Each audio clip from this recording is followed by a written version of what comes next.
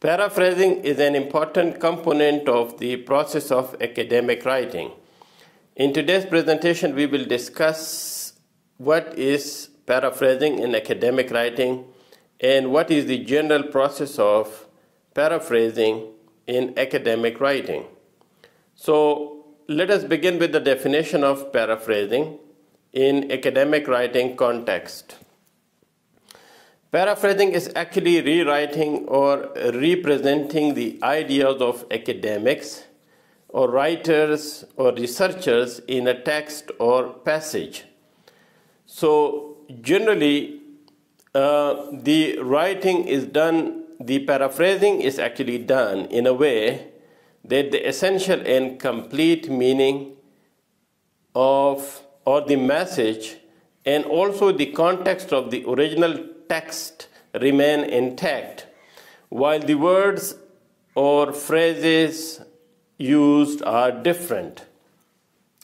Generally, paraphrasing is done of shorter texts, and so the length of these texts may vary from a sentence to a few sentences or a short paragraph. So paraphrasing, why do we need to do paraphrasing? So generally, paraphrasing is aimed at locating and presenting main ideas from the target text. So as we know that in our academic writing, we need to refer to the writings of other researchers, and it is important that we need to locate and present the main ideas in the writings of other writers. And so the first thing that we need paraphrasing for is to locate and present the main ideas in the target text. Secondly, paraphrasing demonstrates our knowledge of the relevant literature in the area in which we are working. The process of paraphrasing actually demonstrates our knowledge and understanding of the relevant literature related to the topic on which we are writing something. Then thirdly, it supports the paraphrasing actually helps in the process of supporting our arguments or providing evidence for our arguments. And lastly, as we know that we can make use of direct quotes from other writers or other texts, relevant texts, but use of too many quotes or too long direct quotes is generally not feasible in academic writing. And so paraphrasing actually helps us in avoiding too many or too long direct quotes from other sources or from relevant sources. Now, what are the general steps in the process of paraphrasing? So, as we know that in order to paraphrase a text, we need to read the text first. So we need to read the text, and we need to actually read the text with full attention. In many cases, one reading is not enough, and so we need to reread the text and to reread the text in order to get to the main ideas and to the connections between different ideas in the text that we are reading. We also, at the time of the second or third reading, it is generally useful to note the key ideas and the connections between these ideas. Then we need to write the entire text in our own words, because that actually is the basic aim of paraphrasing, is actually to write the text, the context, and the meaning of the passage that we are paraphrasing into our own words. Once this is done, then we need to review, revise, or rewrite for language, for structure, meaning, and accuracy. In some cases, we might have made mistakes in interpreting ideas or in presenting ideas in correct language. We might have made mistakes in terms of the structure and grammar accuracy. So we need to review and to revise and rewrite often several times. Then checking with the original text and making sure nothing important in the original is either missing or is additional in the paraphrased text. So once we have paraphrased the text, it is important to check the contents of the paraphrased text with the original one, so that to make sure that the paraphrased text essentially gives complete meaning of the targeted text. And the last thing in this is it is important to acknowledge the original text. So just paraphrasing without giving the citation or reference to the original text will not be academically appropriate. Moving on to some tips related to paraphrasing. So in other words, how can we do good paraphrasing? Well, the things that help us in the process of paraphrasing include making use of synonyms. So generally, synonyms is like the use of synonyms is a good way of turning the target passage into our own words. But remember that just synonyms is not enough. Just the use of synonyms is not enough. Sometimes we might use sparingly words from the original text as well. So there should be a balance.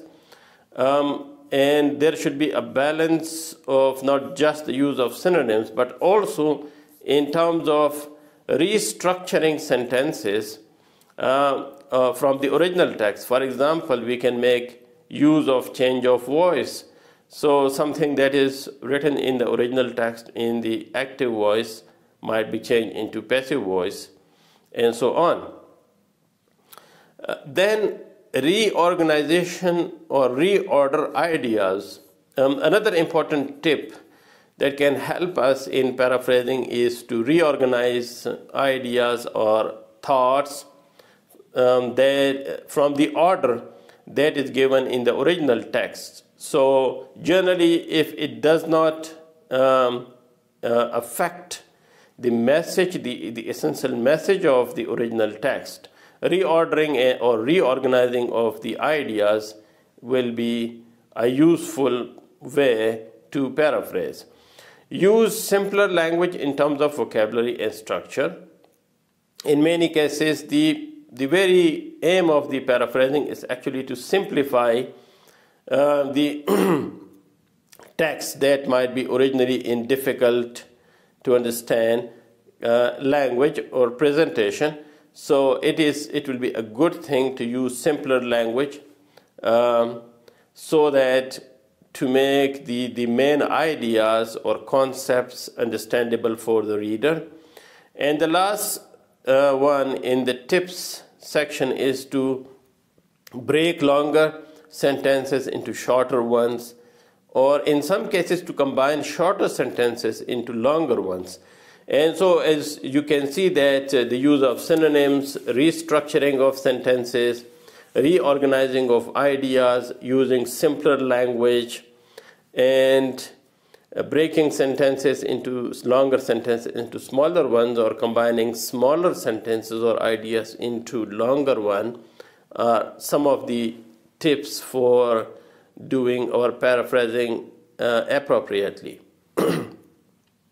Now, here are some examples. So the first example is an example of a sentence. So the original sentence is, there is hence a range of practices, strategies, and devices associated with reflection, and these have been used variously, keeping in view the aims and objectives of particular programs. So this is a sentence from this source, Khan 2012, which actually is my own PhD thesis. And so this is a sentence there. So I have paraphrased it into the following sentence. Several approaches and practices have been associated with reflection, with a variety of uses in accordance with purposes of the individual programs. So remember that generally paraphrasing is almost like, in terms of the number of words, it is almost similar in size, or in terms of number of words or sentences used. The message is the same, but the words or the presentation actually is different from the original one in order to avoid plagiarism. Now here is an example of a longer text, or in other words, you can say a paragraph. So on the left side, you can see paragraph in original. Efforts have been made to tell apart reflection into a complex array of different types, levels, and forms. The different types of reflection, it could be argued, refer to the process of reflection, while the levels could be associated with the content of reflection. Further, the different levels of reflection have been associated with different levels of involvement in an understanding of educational phenomena.